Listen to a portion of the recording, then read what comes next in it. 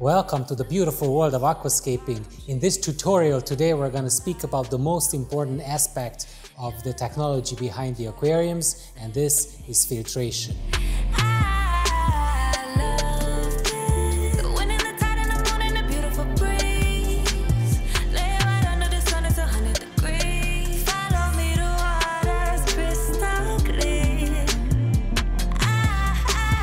Just a quick word of warning, I'm going to present you with a lot of theory today, and I'm going to talk about some filters that we're using here at Green Aqua. That in no way means that what you're using would not be good.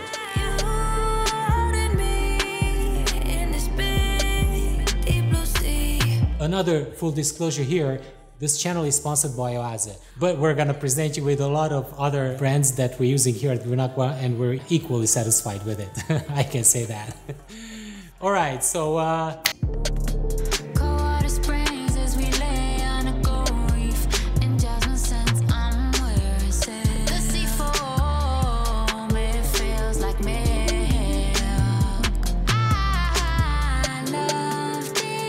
filtration is important because you have a lot of decaying organic material in your tank. Decaying organic material will produce ammonia. Bacteria actually will produce ammonia.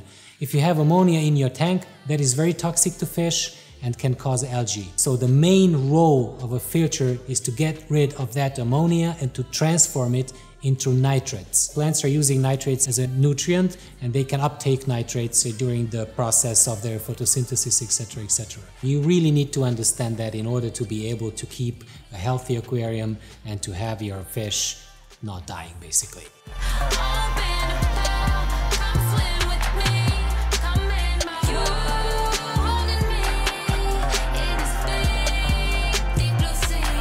What is getting rid of ammonia in your filter?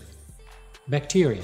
So the first type of filter, bacteria, will transform ammonia into nitrates. As the second step, the other type of filter, bacteria, will transform nitrates into nitrates. So in contrary to what many beginner aquarium hobbyists think, filtration is not about cleaning the water, it's about getting rid of ammonia from your water. So this is it. This is the nitrification process. Hey, Miss Magical, what you up to? Can I have a minute of your time? You want me to turn my heel and forget you? All I know, it can't be done. How should a filter look like from inside? The Green Aqua approach towards filtration is just have 3 types of filter materials in your filter. When the water gets into your filter, it should be filtered through a coarse filter pad to stop all the floating particles from entering the filter itself. The sponge is useful for that. As the second step, for the most volume of the aquarium filter, you will need the biological filter media. That is a filter media that has a lot of surface area. That's where the bacteria are living.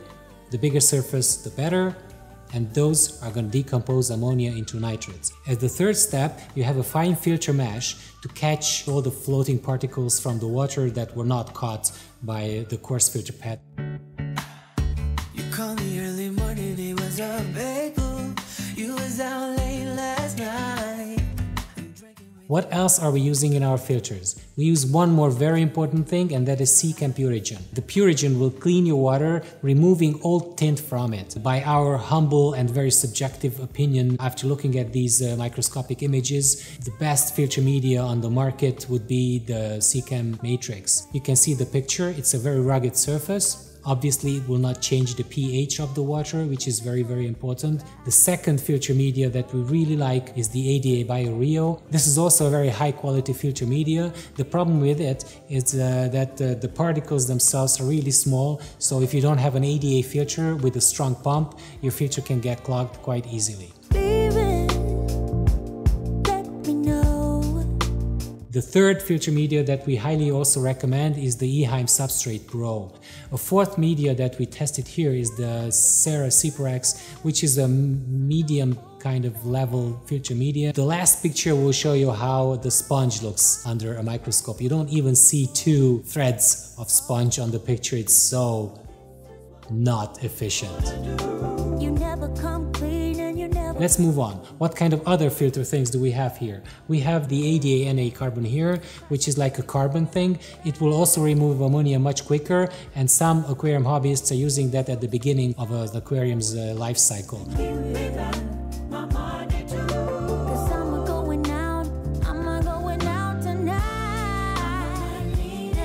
I forgot to tell you that professional filtration, filter media, will not remove plant nutrients from your water.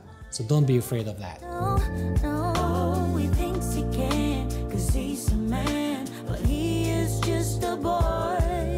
No, won't let it steal away. There are two more products that I want to show you. The first one is the bacteria colony that lives in a dormant state in the Seachem Stability. You can use that when cycling a new tank, and the Seachem Stability will add the bacteria to your substrate, to your aquarium water, and to your filter.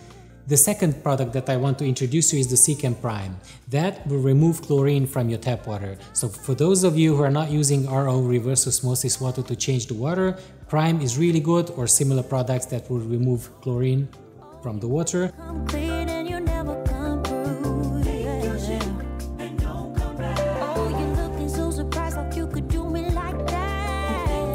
I think this was too much theory for one day. Let me recap this. I'm gonna put it really simple. You need to buy an external filter. You need to put the coarse filter pad, which will probably come with your filter. You will not have to change that at the bottom of the filter as the first step of the filtration. You will need some biological filter media. If you can get Seachem Matrix, just get it. Fill your filter fully with Seachem Matrix, getting rid of everything that is coming with your filter. And as the last step, you should use the fine filter mesh, and you should use the Purigen. That's it, filtration, simple. Alright, so let's talk about the different filter types. The first type of filter that you will see when you start this hobby will be the internal filter. I'm having the Oase internal filter here in my hand. It has sponge in it, so no surface at all. You're supposed to change them to some biological filter media. So just buy 500 milliliters, half a liter of Seachem Matrix, pour them in, and you're gonna be fine. I really think that internal filters are only good for aquariums of around 20-30 liters maximum.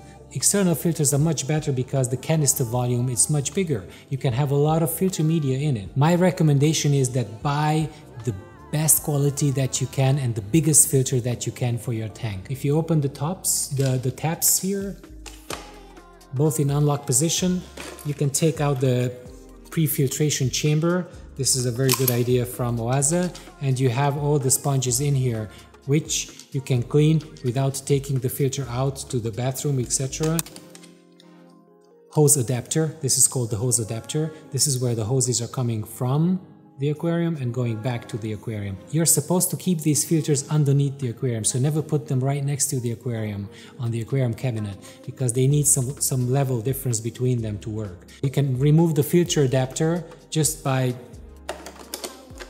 pressing this to unlock position, and then you can just remove it, take the filter out, clean it. When you have like a 5-fold turnover and you have a big enough canister and everything is okay with your filtration, you would probably need to clean it every month, every 2 months or so. Oh, and I almost forgot, never clean your filter media in tap water. So when you're taking out this one, just get a bucket of aquarium water and rinse the filter media in that. Why? Because tap water has a lot of chlorine. Find all the pieces for something that truly matters. Keep fighting, keep smiling, just like before. The last type of filtration that I want to talk about is the sump filters. Sump filters are good for aquariums above 1000 liters. We have one in the gallery, it's this tank on the right side of the picture, and we made a video about that as well. You can check out the link above. There's one more small thing which is remotely connected to filtration, and this is the surface skimmer, the eheim Skim 350. This would clean your water surface. Cleaning the water surface is really good for optical purposes as well, but also for gas exchange purposes. All filters should be going 24 hours per day. They should never ever stop. Why? Because you have bacteria living in them, and bacteria need oxygen to live. Okay, I'm gonna get a little bit technical now. I'm gonna open the Oase Biomaster filter. This is the filter head. The filter head has the heater in it and has the pre-filter chamber in it. Okay, this is where the pump is. And this is the filter canister.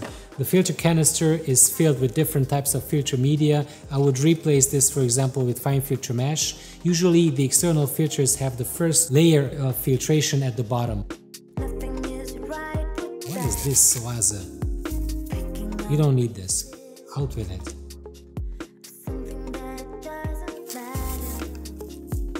You don't need this either. Actually, I forgot to tell you that if you're buying an Oase filter from Green Aqua, you will get the Seachem Matrix for free. That's it.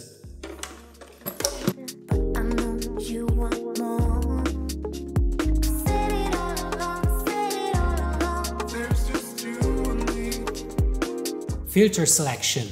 What do I recommend for aquariums, for nano aquariums? The smallest aquarium filter that I would recommend is the Classic Series eheim. A better choice would be for you to buy the 2422 Experience filter, which is underneath. This filter is already much quieter, and it already has filter media in it. Another problem with the classic filters is that you need to clean them, and they don't have any taps usually coming with them. The only exception for that is the 2213 050 filter, and this is a mid-size classic filter that comes with double taps and also filter media in it. Never ever use the factory recommendation for external filters. I know that they're gonna always say that some filters are good for aquariums. This small 2211 filter is good for aquariums up to 150 liters. What? The next size would be the 60. This is the 60 liter, this is the 80 liter. The difference between them is that this one is higher. For this, I would probably recommend the Oase Biomaster 350, and we have a bigger one, guess what, 600 below this tank. So we actually have the biggest Oase Biomaster filter there is currently below a 60 liter tank. You can never over filter any aquarium.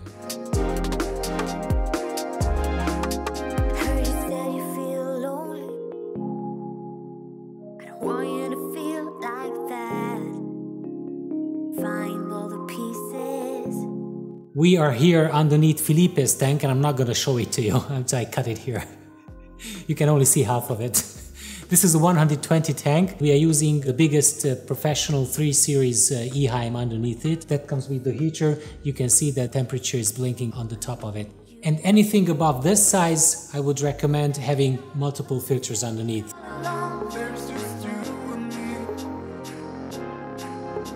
Flow. Why is flow important? Flow is important because one, you need to bring the CO2 gas, if you have CO2 injection, close to the plants in every corner of the tank. Secondly, you need to keep all the debris afloat so that the filter can suck it out. How should you decide which filter to choose when you're thinking of flow? You should use a number of 5, a multiplier in calculating the size. So for example, if you have a 60 liter tank, the ideal flow rate would be 60 multiplied by 5. That is 350. So you should have a filter, an external filter, that has at least 350 liters per hour strength. For a nano tank, you obviously need a higher flow rate. So like 20 or even 20 plus flow rate would be nice. For a big aquarium, you don't need a 5-fold ratio. You would probably need a 3-fold ratio. The bigger the aquarium, the smaller the flow rate should be. Ideal is 5. That's all you need to know about flow. Another question that we regularly get: why do you need glass in and outflows? No, you don't need them. It's just aesthetics. It's for design reasons.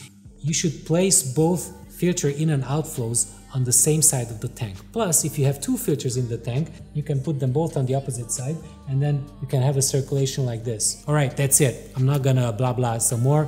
But thanks for watching. Please subscribe if you didn't do so yet. Hit the like button if you like this video, and comment, post any questions you want. Hit the bell button to get notified of your future uploads. Until next week, bye!